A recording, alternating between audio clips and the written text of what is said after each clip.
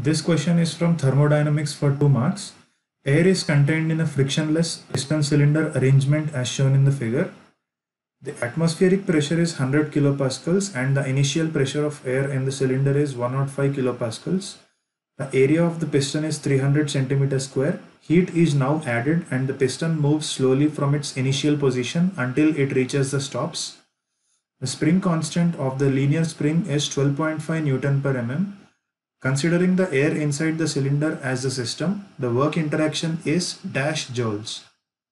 For this numerical answer type question, the accepted answer range is 543 to 545. So let us consider the configuration given again. We will consider 3 states. State 1 is the initial position of the piston.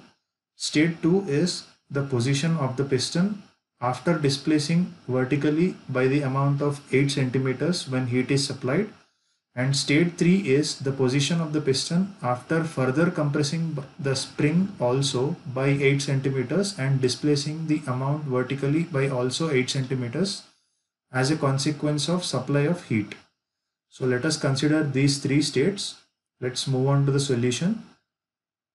It is given that the atmospheric pressure is 100 kilopascals. The pressure at the initial stage of air is given as 105 kilopascals. Area of the piston is given as A is equal to 300 centimeter square, that is equal to 300 into 10 power minus 4 meter square. Spring constant is also given as K is equal to 12.5 Newton per mm, that is 12,500 Newton per meter. Now let us consider process 1 to 2, where the piston from the initial configuration displaces vertically by 8 centimeters as a consequence of supply of heat.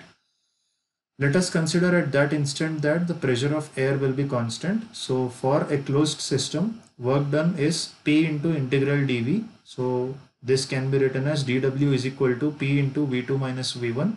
V2 minus V1 is nothing but change in volume. That can be written as area multiplied by the displacement length.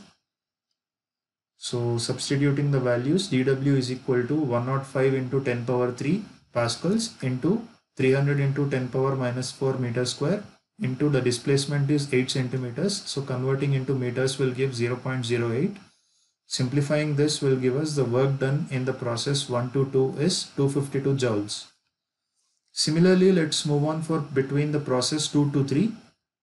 In that process, we have two processes going on simultaneously, where the piston will displace by 8 centimeters and also it compresses the spring by 8 centimeters parallelly. So the work done in process 2 to 3 is P into V3 minus V2 plus half kx square, which is the strain energy stored in the spring as a consequence of its compression. So substitute the values. dW of 2 to 3 is nothing but 105 into 10 power 3 into, again change in volume is written as area of the piston multiplied by further 8 centimeters plus half into K into x square.